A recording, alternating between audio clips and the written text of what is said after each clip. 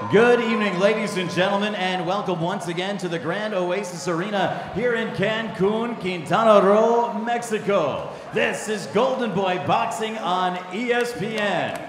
Our main event of the evening is scheduled for 10 rounds and will be contested for the vacant WBO International Super Featherweight Championship. The main event is brought to you by Oscar de la Hoya's Golden Boy Promotions and Pepe Gomez Cancun Boxing. It's presented by Tecate, the official beer of boxing, Hennessy, Never Stop, Never Settle, the Grand Oasis Cancun, Grand Oasis Loves You, Grupo Keki, and Boxing Time. The main event is sanctioned by La Comisión de Boxe y Lucha Libre, Eliseo Gonzalez, President. It's also sanctioned by the World Boxing Organization. The president is Francisco Paco Valcarcel. The supervisor in the ring is Edgardo Lopez Sasso. The judges for this contest are Victor Salmon, Hernando Stidel, and Luis Ruiz. And controlling the action at the sound of the bell, the referee in charge is Miguel Canu Sansores. And now, live from Cancun, Mexico, 10 rounds for the WBO International Super Featherweight Championship. Damas y caballeros, ladies and gentlemen, it's go time! Introducing first, fighting out of the blue corner. He weighed in at 128 3/4 pounds. His impressive professional record consists of 20 victories against 4 defeats, 12 wins coming by way of knockout. Wearing blue trimmed with white and hailing from San Onofre, Colombia. Ladies and gentlemen, Deivis El Cabo Bassa. And his opponent across the ring fights out of the red corner. He weighed in at 129 1/2 pounds.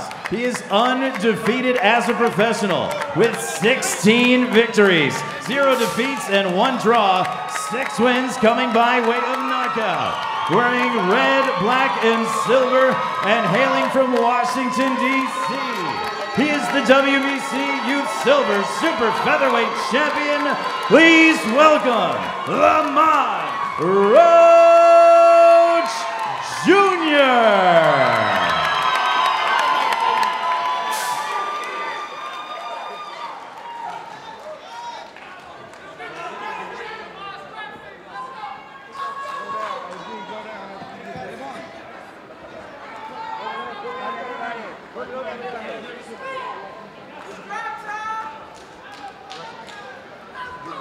Limon, remember what I told you in the locker rooms? Please make a good, clean fight and make it the best of the night. And now, touch your gloves, go to the corner, when hear the best, throw the best punches.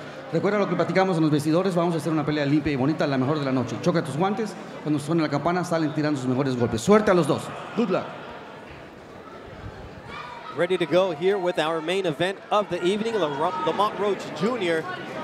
trying to bounce back from that undeserved draw against Orlando Cruz in Puerto Rico. Says Deivis Julio Bassa will pay the price for what I've learned and what that lesson taught me. Now, neither fighter is the hometown fighter here in Cancun, Mexico, but Lamont Roach Jr. did bring between 25 to 30 family members who got stuck behind Deivis Bassa's corner, but he said that's okay. That's just part of the strategy to try to distract me. I'm in the ring. It's all good. He's smart like that. He didn't just bring family to this fight. I see a lot of energy and intensity in his body language at the start of this bout. Let's see if he can carry it through the opening round and if he can make something eye-catching happen early in this fight. I think the fight with Orlando Cruz let Golden Boy know that he's at a certain level and he's one of their top prospects, and that he has the foundation, he has the ability to go on to be a legitimate contender at 130 pounds, maybe even at 135 pounds. But where they need to help Lamont out is making for more entertaining fights. Cruz was a very difficult style for any young fighter to look good against. Now with Bassa, you have a guy who's mature and experienced like Cruz, not as ring savvy, and probably not as durable as the Puerto Rican was. So we have the potential for a fight because Bassa, the Colombian, does like to fight. He likes to hit back. we have the potential for a more entertaining fight, and that's what Roach needs. He needs it to have the type of fights that are going to get fight fans talking about it. So he's got the substance, but does Lamont Roach have the sizzle with just 6 knockouts in 17 pro fights, 16 of those wins? We talk about that draw against Orlando Cruz in his last time out. And this is the 2nd consecutive southpaw that he's faced. He says he doesn't have trouble with them, but he should not with his amateur background. He probably faced, 50 southpaws during his amateur career. Probably spars with them all the time as well. He did spar Michael Reed and Jordan White for this fight in a 10-week training camp. That's good work. That is really good work. Yes, indeed. And yes, indeed, Reed. And he caught that. And, he's a man who's fought. He sparred Lamont Peterson, Hank Lundy, so he's fought against heavy-handed fighters in the gym. He knows what it takes to take those shots. Now, he knows boxing. I think he's one of the better young technicians at 130 pounds, but because of that KO ratio and because of his temperament, he's a low-key man outside of the ring, and he's pretty laid back in the ring. He doesn't press the issue. And because of that, he's under the radar. He's not going to draw attention to himself like a Ryan Garcia, who has a flashy, flamboyant style and is also social media savvy.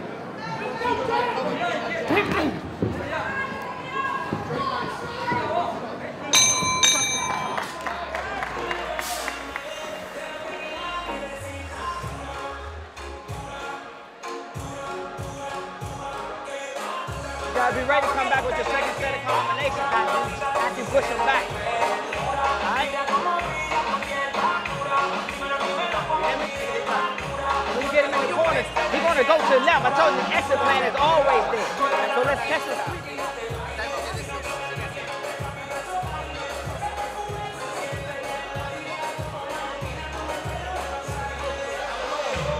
Ready for round 2 of tonight's main event. Lamont Roach Jr. taking on Deivis Julio Bassa.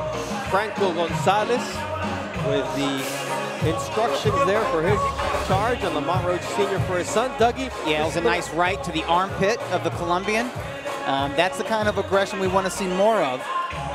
Here's the right hand, and I think that is one of Lamont Roach's best punches. He counters well with the hook, as Orlando Cruz learned in the 9th round of their fight. Yes. Unfortunately, the person who didn't learn that was referee Luis Pavon, who let it go. So the rest of the world saw it, except the only one that mattered. But nonetheless, lesson learned, and now he's trying to put that to work here in our main event this evening. 3rd time that Lamont Roach is headlining Golden Boy Boxing on ESPN show. And there you see the skill. First with the right cross lead, moves laterally, and then connects with the left hook. You see speed, you see ring generalship, and the athleticism from Lamont Roach Jr. Yeah, and I've been watching Lamont fight for about 3 years now. I think I've called 6 of his fights. I've seen him grow up. I've seen him mature physically. Yes. And there is athleticism there. He always had the foundation, the fundamentals, the technique. You see how high he keeps those gloves. He's very good at picking off gloves when his opponents are trying to put hands on him. If there's one room for improvement apart from being a little bit more aggressive when need be, he is kind of stiff in his upper body. You don't see a lot in the way of head and upper body movement. He gets caught there with the body shot, Deivis Julio Bassa. That's the type of shot that no matter whether you move your waist and head a lot, you're going to get caught. That's the one shot that's always going to land. But that's a smart punch from the veteran. Oh, nice uppercut from Lamont Roach Jr. Just loaded up and got Bassa coming in. Very accurate shot by Roach. Roach, he works angles well. Why? Because he studies mechanical engineering at the University of Maryland, although he's put school on hold to really put all his eggs in the boxing basket for right now. And he's still unbeaten in 17 professional fights, wants to keep it this way against a fighter who is now 37 years old, but didn't get started until he was 32 years old in the pro game. So he had a long amateur career in Deivis Julio. Bassa's long amateur career was tied in with military service, am I correct? He's the corporal because before he became a sergeant, he was a corporal in the Colombian military. And he's got to stay away from that big right-hand bomb of Lamont Roach Jr. That's a nice, quick right hand from the southpaw. That's the thing about Bassa. He will hit you back. Last time I saw him live, he was fighting Joet Gonzalez. I think it was last year in Carson. And he was stopped in the 5th round of that fight, but he made it a fight for as long as it lasted. Yeah, you can't step into that ring at the StubHub Center and not make a good fight. It's something in the air. The fighters know it. I don't know what they give them in the water before they come out, but that's a great place to watch a fight. But that's also a tradition of Colombian fighters who, with any level, they're supposed to have heart. And they bring that pride into the ring with them. It's from the land of Miguel Japilora, Monteria, Colombia.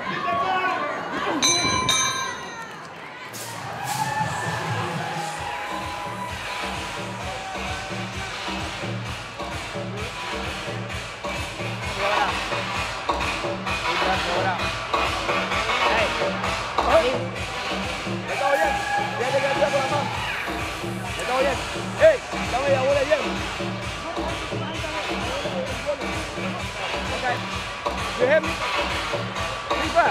Stay fair. Good. You're seeing everything they do. Or when you counter, come back quicker. You're stepping just a little bit much too out of range when you do it, okay? You ready to bump in with him. All right? Let's go. Let's go. Roach Sr. adamant in his instructions for his son.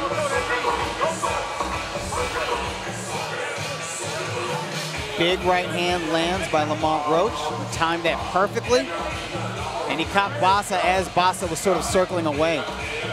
We talked about his athleticism, his footwork early on, and that was a perfect example of just how quick he is, how he moves his legs to set himself up, creates leverage for himself. So, you know, he's got all the tools. It's all about putting it together to become that fighter that Golden Boy wants him to become. I agree 100%. That was very well put. He's got the tools, got to put them together to make for a performance that people are buzzing about, that they're talking about, that they're tweeting about. Mentioned Ryan Garcia, there's Virgil Ortiz, another young prospect in the same weight class. What do they have, Dougie? Yeah, they've got power. Virgil Ortiz is just as laid back, low-key, kind of shy even as Lamont Roach Jr. is, but he makes a lot of noise with those fists. So after 10 pro bouts, they're talking about Virgil Ortiz like he's a top prospect, and he is. But guess what? So is Roach. Can't sleep on a talent like Lamont Roach Jr. He's from the DC area, and he just reminds me of a fighter like Gear Russell Jr., who has that skill, and I hope he doesn't follow that same blueprint of not fighting enough, because that's something devastating for a career. But Lamont Roach Jr. has that skill set to be special. Well, I like the focus and intensity we've seen so far in this fight. And Bassa remains dangerous. That was a nice left-handed by the veteran. He came in from the outside, just kind of caught Lamont Roach studying a little bit too much. You know what? It was a right, because he was in an orthodox stance briefly. See the head movement from Deivis Julio Bassa. Yeah, Bassa's crafty. He's shifting in there. And he has to be. And if you look at their bodies, he doesn't look like he's a big junior lightweight. In fact, he looks like he could make 126 easily. Something that may go unnoticed, the 2-inch reach advantage for Deivis Julio Bassa. So if he can stay on the outside and make Lamont Roach commit, he can make him pay as he comes in. Lamont Roach has got to come in with a jab. You know, we haven't seen many jabs tonight, right? And it's been consistent in this fight as well. It was okay in the opener. It was okay in that 6-rounder. It's not okay in this fight. This is the main event. This is a 10-rounder. This is for a minor belt that will get the winner ranked in the WBF. Oh, big right hand from Lamont Roach Jr. Drops Julio Bassa. Well, look at the smile on Bassa's face. I like his attitude. He's here because he's going to get up and fight.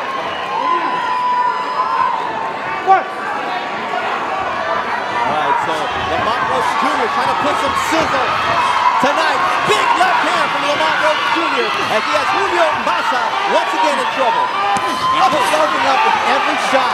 His legs are wobbly once again. That big right hand. And Julio Bassa Jr. is looking for one shot to to keep Lamont Roach Jr. off of him. And this isn't Roach the technician. This is Roach the fighter. This is what we want to see.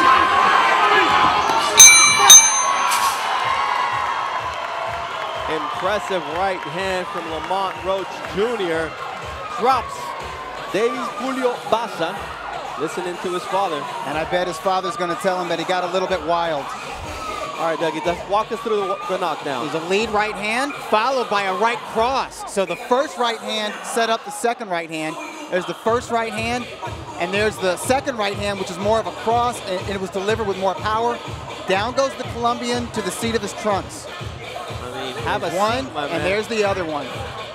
The second right hand clipped Bassa as he was backing out.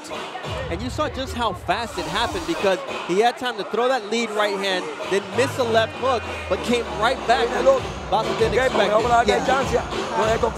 Hey, don't get into confidence, says Franco Gonzalez in the corner of Bassa.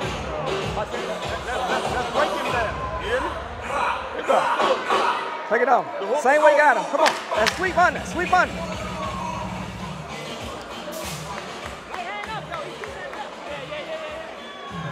ESPN coming to you live from the Grand Oasis Cancun.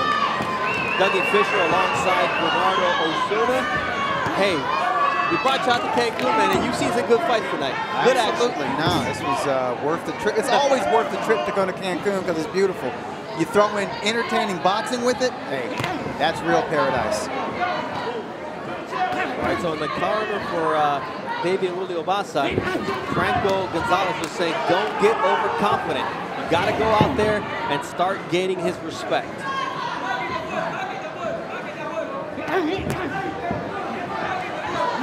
So far, power punches marking a huge difference. Look at Roach throwing 97 power punches and landing at a 43% clip. So Lamont Roach, we talked about his effectiveness, we talked about his accuracy, and both are coming to light here through the first 4 rounds of this fight. And I think you mentioned that in the first 3 rounds, Roach wasn't jabbing enough. He didn't need the jab to get that knockdown because he's so quick and accurate with his lead right, but he's working the jab here in round 4. So he's not getting carried away with the knockdown. It's important. He's still working his way back in to lead another right hand. Sometimes fighters fall in love with that one-shot knockout and disregard how they were able to get there. And Lamont Roach Jr. going back to basics, working his way back in against Julio Bassa, who continues to be dangerous. I mean, when you look at his record, 12 of his 20 wins have come by knockout. So the Colombian continues to be a formidable foe in there. Yeah, he's cagey, and I would say that Roach is applying smart pressure right now, trying to feint the Colombian out of position and catch him. Feinting with that right and trying to land that left hook to the body. Right, but he's also working his jab sporadically. Maybe that'd be the one thing to improve on here in this fight, is establish the jab a lot more, and that'll create opportunities like there, kind of a flash jab, just a throwaway jab, lands that right hand. Lamont is a natural counter puncher. He would be much more at home if Bassa was putting pressure on him. Bassa's not going to make it that easy. That overhand right once again, and tries to connect to the body, but Bassa's nowhere to be found for that second shot. He already found out what a second right hand can do to him. Right, so Bassa's not going to try to take the fight to Roach, but that doesn't mean he's purely in survival mode. He is in here trying to box and trying to get something done. He's still trying to win.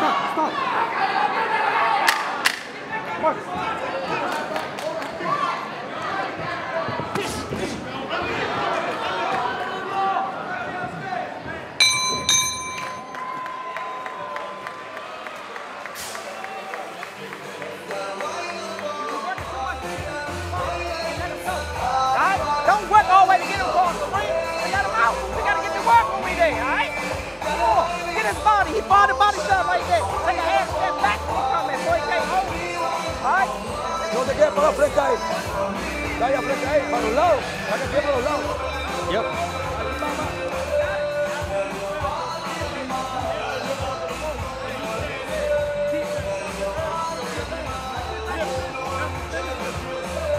All right, power punches are the key to this fight. Lamont Roach Jr., he tends to land 43.6 coming into this fight, while his opponents land only 22%.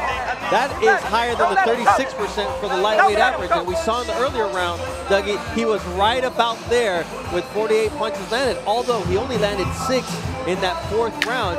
Maybe dialed it back a little bit more than we expected after dropping Bassa in that 3rd round. I think so. I think he was probably upset with himself because after he scored the knockdown, he was just throwing one power punch at a time instead of setting up that power with the jab or throwing combinations or going to the body. So he himself knew that he kind of lost his head in the fire at the end of that round, and so he wanted to come out and get back to technical boxing, but with some intensity and some smart pressure. Big right hand there from Lamont Roach Jr. This time it was the lead right that did the damage, but Julio Bassa showing a lot of resistance here through the first 5 rounds of this fight, although he already went down in round 3. The right hand, particularly a lead right hand, sneaky lead right hand, and we just saw it again, is the choice punch that orthodox fighters land against southpaws.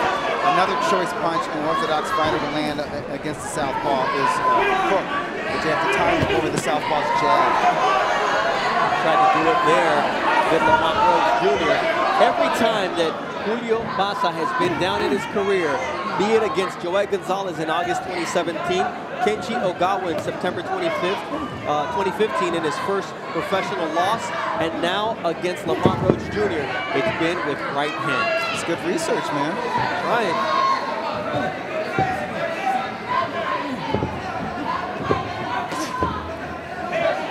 You know, when Roach wants to be, he can be a very good body puncher. And he doesn't seem to be able to get as close to Bassa on a consistent basis for us to see that body work. Now, a lot of times, Doug, it's because he's a southpaw, you know, it changes the angle of attack.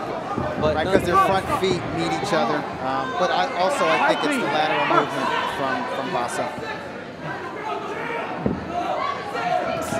Doesn't look like a 37-year-old, Doug. That was a nice right hand to the body. It was, and then he follows up with the right. Yep. But you don't see the wear and tear, even though he's 37 years old, because he started boxing as a pro until he was 32, after a 10-year amateur career and military career. Yeah, and maybe he lives a Spartan lifestyle.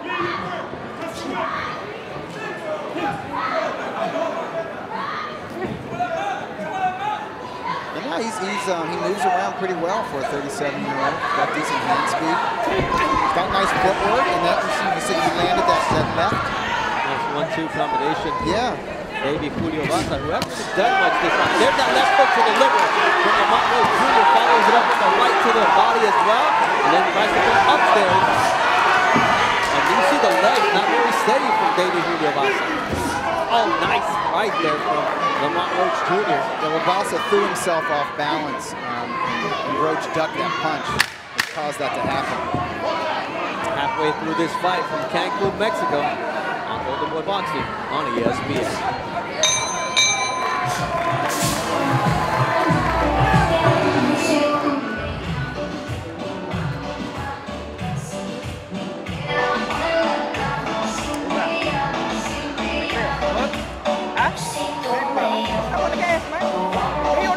Still standing because you ain't pushing all the way. All right? 1 or 2 shots, man, is cool. It ain't getting it done. All right? Step on it. You in tremendous shape, man. You hear me? He can't go with you 10. Don't let him go. You're not using that. It's number 6. Come on.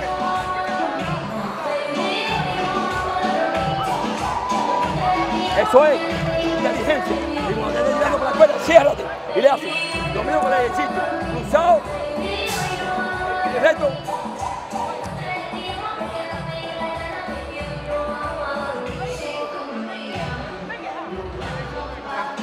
Ok.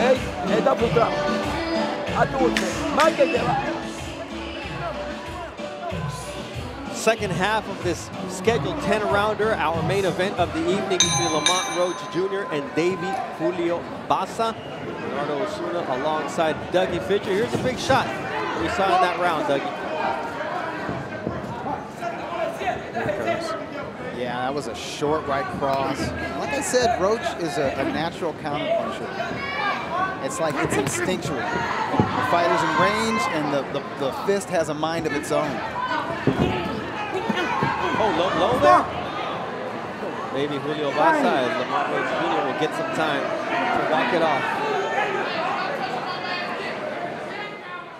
First low blow of this whole fight. It's been a very clean fight. Haven't had to mention Miguel Canul Sansores, the third man in the ring. Yeah, because this is the first foul, at least clear foul, I don't think that it was intentional by any means from Bassa. Of course, the replay will let us know. Yes, he's holding him from behind. Pulling him down was Lamont Roach Jr., so he ended up paying the price. Nice right hand from the outside. Lamont Roach Jr. now starting to rush down. Deivis Julio Bassa.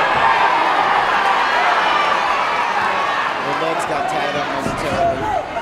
Roach has got to be careful about that. It's always that battle between the southpaw and orthodox fighter. Who can establish that dominant outside foot? I like that Roach is trying to punch during a clinch or any sort of grappling. I'd love to see more body work from Roach. I think that's the best way to get to an older fighter. Body work and a jab. I mean, when you've got the youth, when you've got the speed, when you've got the skills, you've got to put them to use, especially against a veteran fighter like Deivis Julio Bassa. And he's sneaky because the Colombian landed a nice left hook as he was dipping. Not completely flush, but I mean, this is the game of millimeters. And you're right, and it's a game of timing, and it's a game of focus. And Roach can't drop his guard for a second against Bassa because Bassa is cagey and smart. And he's got guts. If he sees an opening, he will take it. He's not in here just to give this guy rounds. He's not in here just to survive and say, hey, I'm at the distance. He wants to win this fight. This is Bassa's 25th fight, 21 of those in Colombia, his native land, 3 times in the U.S. His first professional loss happened in Japan, and now this is his first fight on Mexican soil. That tells you a lot about his character, that he was willing to travel all the way to Japan to face the favorite fighter, a naturally bigger, stronger fighter in Kenichi Ogawa, a guy who went on to be a contender at 140 pounds. Nice combination punches from Roach, and then he just stays there and admires his work and gets clipped by a left hook. Yeah. Bassa's got character. The trip, it's the legs getting tangled again.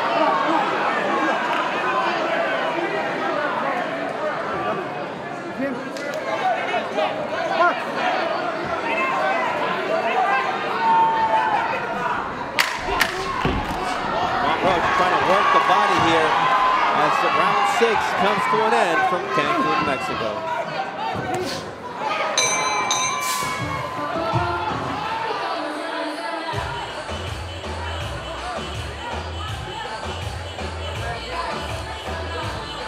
Un poco mareado. Hey, Un poco mareado. ¿quieres que pare la pelea? ¿Ah? ¿Quieres que pare la pelea?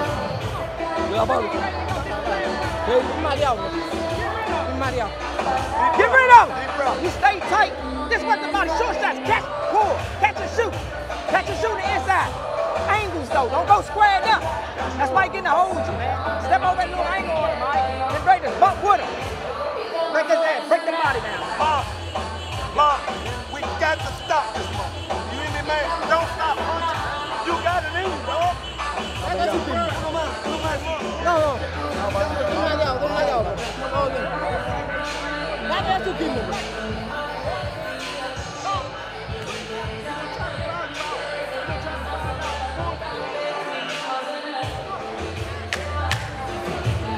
Oh, the fight is over. The corner of Deivis Julio Bassa. Eufrasio Franco Gonzalez says no más. And Lamont Roach Jr. gets his win by knockout. He did drop his opponent in the 3rd round, wasn't able to finish the job, but apparently did just enough damage, Dougie, to get the stoppage win tonight. It's an interesting stoppage. I wonder if Bassa has suffered some kind of injury, if one of his hands hurt or anything like that.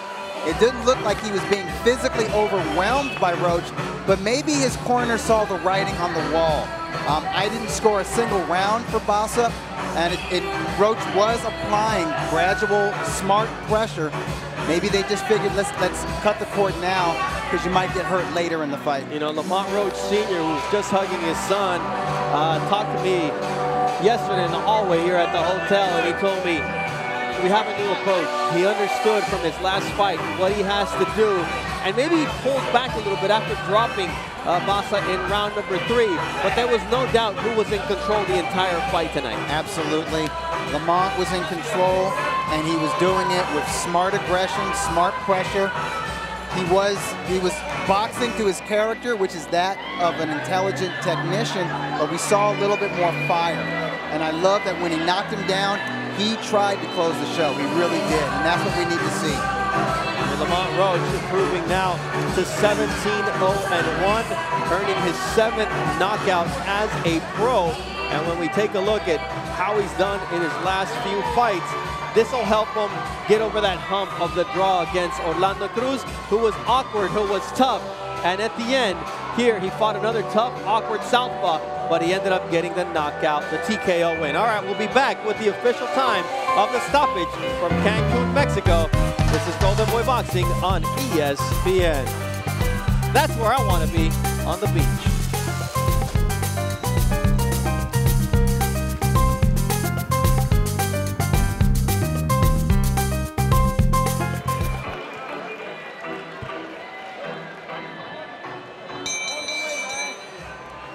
Ladies and gentlemen,